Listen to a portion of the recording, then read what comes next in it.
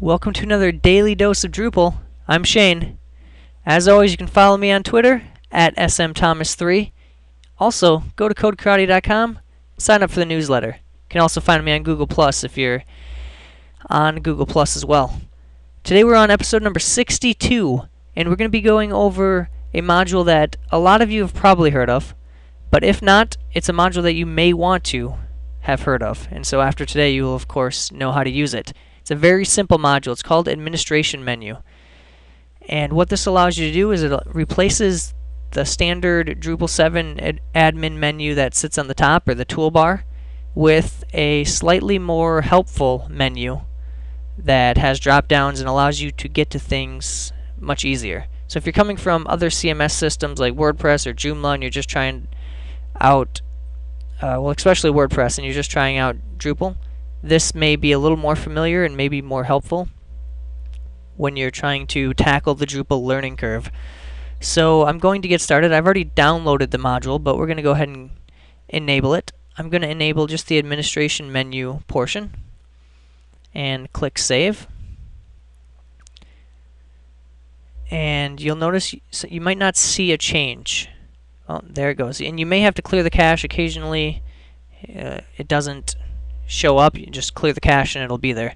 But you'll notice it's showing up on top of the other toolbar. So we need that to go away. In order to get that to go away, you just come into Modules, find the toolbar module, which is in Core, and you can just go ahead and uncheck it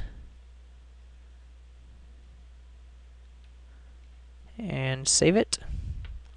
So now that that is uninstalled, let's make sure that it did in fact get uninstalled. Okay.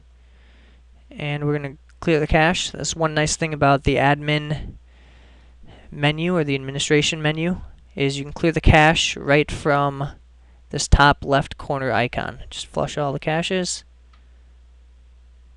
Now you can see the toolbar, the standard Drupal 7 toolbar, is gone. So now you have a much smaller menu, but you can see you have drop downs. So you can add content just by going over to Content. You can easily get to the structure and see what's in there. You can basically do everything without having to click and wait for the overlay. The overlay still works, which is nice, but you can of course get to a deeper level without having to click multiple times.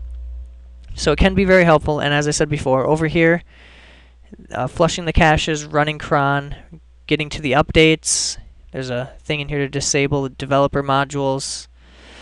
In Drupal.org, there's links to get to the issue queue on modules that you have installed. So for instance, I have installed Views Bulk Operations. I can go to the Views Bulk Operations issue queue quickly. So if you feel like you're having issues, you can easily get there. So it's a very helpful module, very simple, but it just works. Turn it on and it works out of the box. You might have to clear the cache, but everything else should be good after that.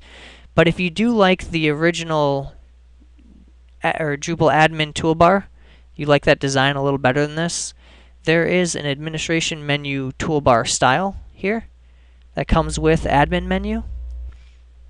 You can go ahead and install that. And as you can see, now you have the it's much similar to the same style that the regular Drupal 7 toolbar comes with. So there it is. That's it for today. Extremely simple, but an extremely effective module for more easily navigating your site, especially if you like the idea of not having to click multiple times to get to things. So go ahead and try it out if you haven't already, and go ahead and follow me on Twitter as well. That's it for today. Thanks for watching the Daily Dose of Drupal.